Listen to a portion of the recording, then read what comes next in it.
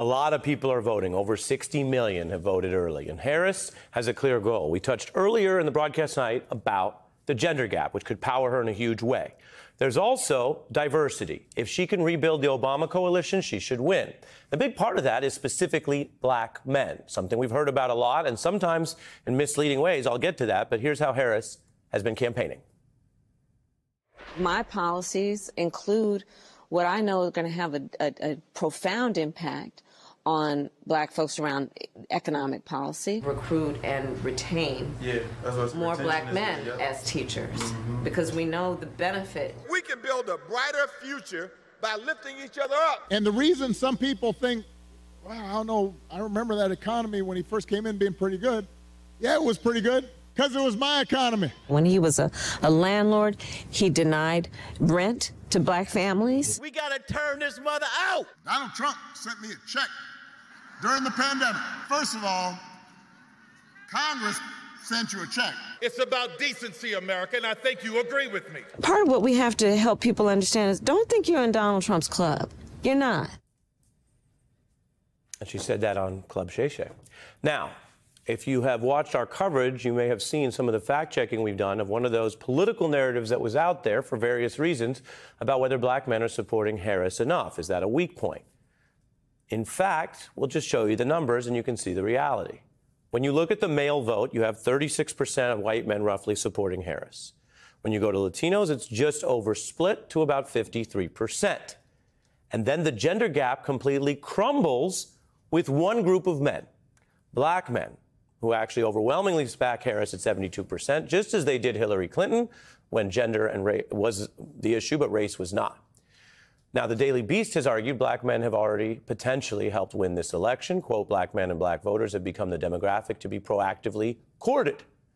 So we want to dig into this with the facts and some special guests. Ricky Smiley hosts the Ricky Smiley Morning Show. That is where he's interviewed everyone from Barack and Michelle, as you see there, to Snoop Dogg. His book is Sideshow, Living with Loss, and Moving Forward with Faith. And then returning to the broadcast, our friend Kevin Liles, former chairman and CEO of 300, once ran Def Jam, a hip-hop icon in his own right. If you know, you know. And he has been working with the Harris campaign on these very issues. Welcome to both of you. Ricky, I'll go to you first. Your thoughts on all the above. I showed the numbers. It looks like both for Hillary Clinton and Kamala Harris, black men have been stepping up. Yeah. First of all, good to see both of you, Kevin. You know I love you. Ari, thank you for having me. Yes, sir. It's really good. I started getting phone calls from Roland Martin when they started doing the Black Men for Harris. Just to be a part of that, and it felt like the foundation of them just trying to build up support for Harris, because this country is just as sexist as it is, some of the other issues that the country have. And, I don't have a problem seeing a woman in power as long as her policies align with, with what I have going on and my family and my people. And we know what it was like under Donald Trump, because he was president for 4 years. So, I was all in from day one, but I don't understand what's been the issue from other black men and what's been taking so long to get black men to come around, because at the end of the day, your mother's a black woman, your sister's a black woman, and our mother had to lead us to where we are now. If it wasn't for our mothers, Kevin, you know this, we wouldn't be where we are. So it was not an issue. Now, Ricky, I didn't know you were going to come on live TV and talk about Kevin's mom. He could do that. He gets it fast. But you're doing it positively, I guess. Let me thank you. Let me bring it to Kevin. You've been on this program many times.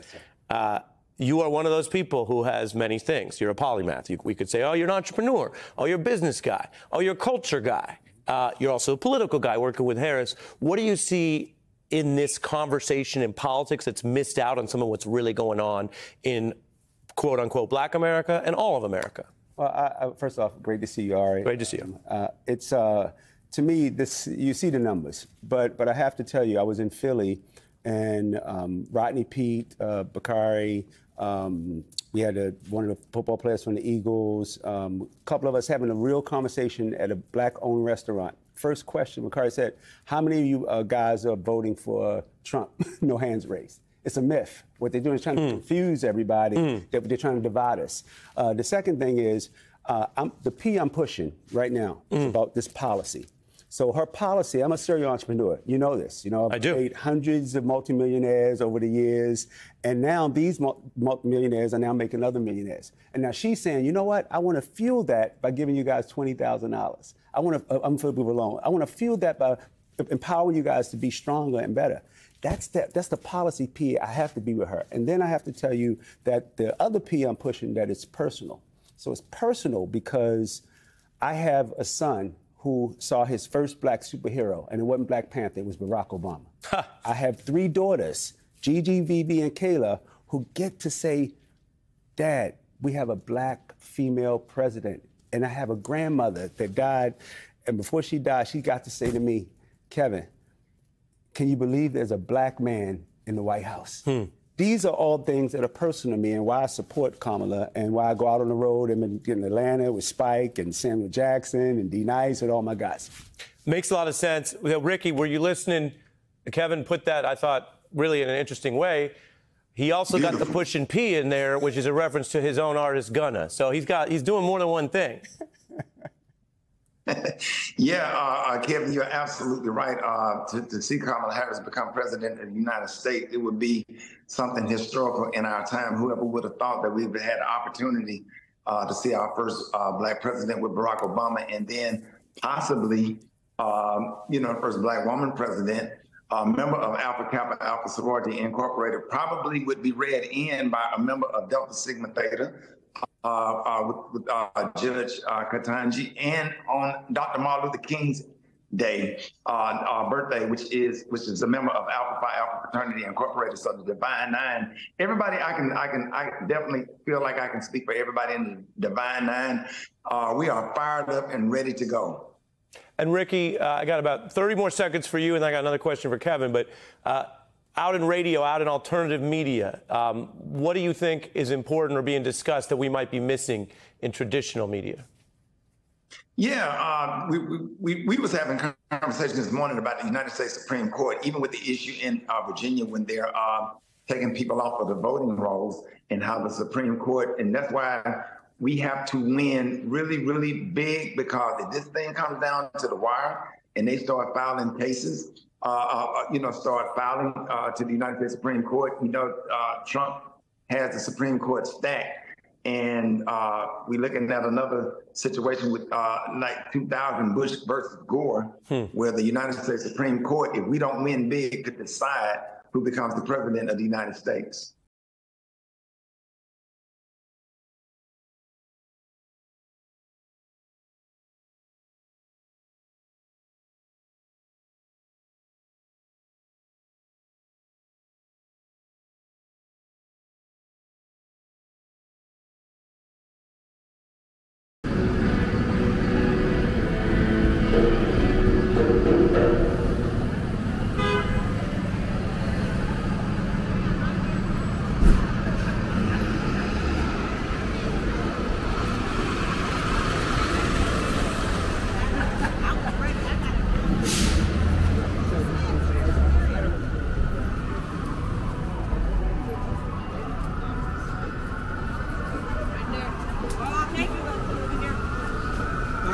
Digging the shoes.